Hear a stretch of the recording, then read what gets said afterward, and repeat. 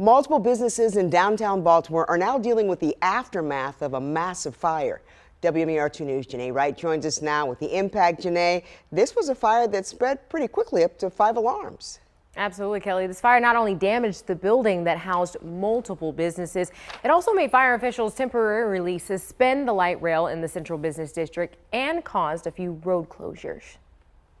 Sunday morning, a fire started inside one of the businesses in a building on Lombard and Eutaw Street in downtown Baltimore. The Baltimore City Fire Department was able to get to the scene in minutes since the fire was in a building right next to the fire station. But that didn't stop the fire from spreading quickly. Before 9:30, we had dispatched one unit to see that there was smoke showing.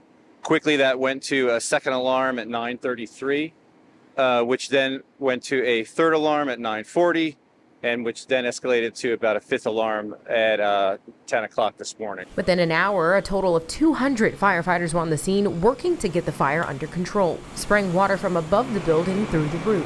Heavy smoke filled the area as people on top of nearby buildings watched. Eventually, the firefighters were able to get the fire under control. That's when the department was able to see the damage to the businesses.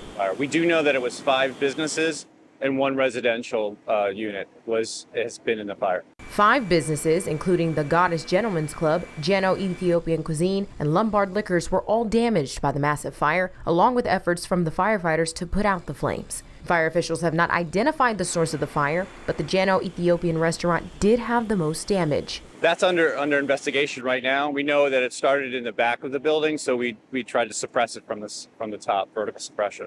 John Marsh also says he was glad no one was injured in the fire. And once the investigation is complete, we will learn more about how this fire started and how much the estimated cost for the damage to the businesses and the one apartment are in the building. Kelly.